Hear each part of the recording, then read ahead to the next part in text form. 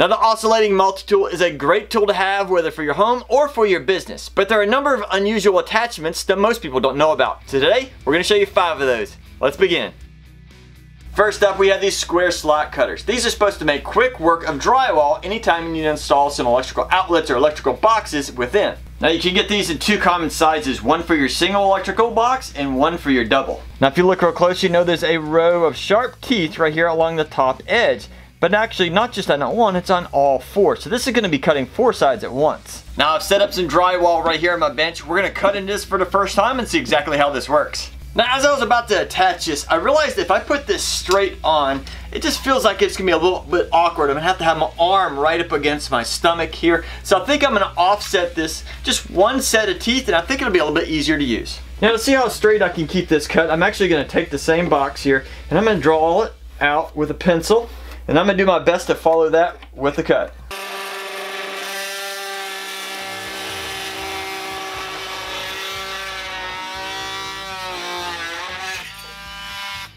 Alright, I probably should have known better. By cutting drywall, you're going to create a ton of dust. And that dust, well, you don't want to breathe it, so I suggest wearing a mask and, well, then making sure you can air out your place. In either case, that cut out pretty quick. So let's take a closer look. Alright, looking at this closely, we can see it's a relatively straight cut. If you look at the sides here, they do waver in and out a little bit. That's probably just user error. But as you can see there, it's pretty straight. Looks like there might be a little bit extra cutting down here at the bottom. Again, probably user error. But I guess one of the main questions is, will an outlet cover actually work with this? Let's see, side to side. Again, there was a little user error. I may have cut this a little bit too wide, but still has plenty of coverage. Now top to bottom, oh, even better, we have a ton of coverage top to bottom, so a standard cover should work fine with that. Now if by chance you're interested in this tool or any of the others that'll be in this video, I'll put a link to those in the description, so make sure you check them out. Next up is the Dremel Drywall Jab Saw. This is not only supposed to cut straight cuts, but also curved cuts as well. Now if you look at this cutter a little bit closer, you'll notice the cutting edge is on the side that is facing you, so therefore you'll have to cut as you pull toward yourself. This kind of reminds me of the Japanese pool saws, which make it a little bit easier to have a straight cut. Now looking at the blade a little bit closer, I noticed it already has an offset hole pattern. So I went back and looked this up and it said it's built that way so you can get your optimal cut angle. Okay, we've drawn a little small triangle here to see if we can cut some straight edges, and then we're going to challenge it with this circle here.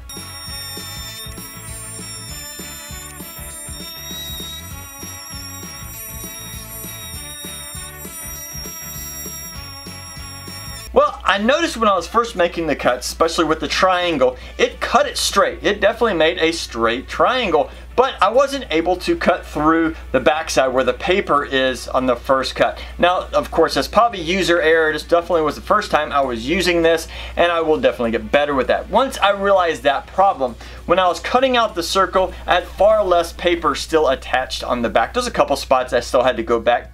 Of course, user error. Now, does it cut a round hole pretty well? I would definitely say that is pretty round. No, it's not perfect, but remember, we're using a straight blade, not a curved blade. Okay, that is straight, right across there. I did notice when I was cutting this out though, I had to lift it up a few times to get it to make that curve started, but that's okay. Again, this is the first time I've ever used this, and I'm sure I'll get much better at it. Overall, this jab saw is a really cool blade. Next up is the Contour Sander, also by Dremel. Now this tool comes with several pieces of sandpaper that fit over these little holders. And if you notice, these holders are different shapes. This allows you to go on circles or maybe in valleys or just tight to reach spaces with sandpaper. Now each of those will then clip into this little holder which fits on your multi-tool and allows you to sand it out quickly. Now these are pretty self-explanatory. You take the cone, you slide the contour edge inside, just like we've done on that one. This is the holder for it. It kind of snaps together, I guess like a compression fit. And then we take the sandpaper with the edge on it. I'm going to slide that into place and we snap it together. It's ready to use. Now to get this back open, I found that it's easiest to do it with it on your oscillating tool. Once you have it fully attached, then you kind of have to grip it, put your thumb right here on the tab and push up. Otherwise, that's very difficult to get open. Now this particular contour edge is meant for round objects, maybe like chair or table legs. I'm going to use this wooden dowel to test it out.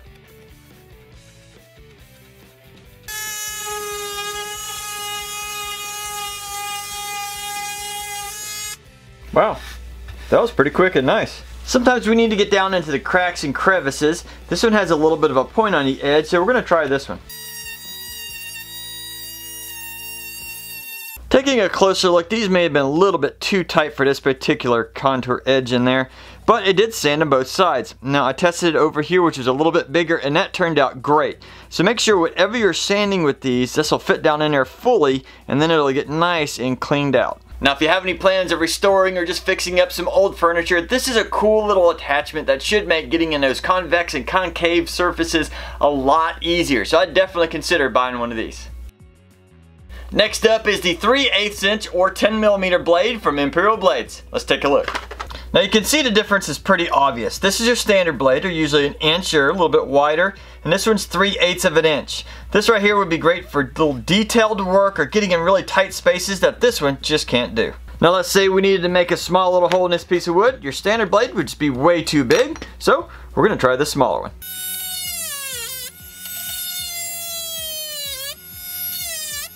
Now this wood did wiggle around a little bit. I should have clamped it down better, but overall that hole came out really nice. So if you need to do any detailed work or get it into really tight spaces, that should be a great blade to buy.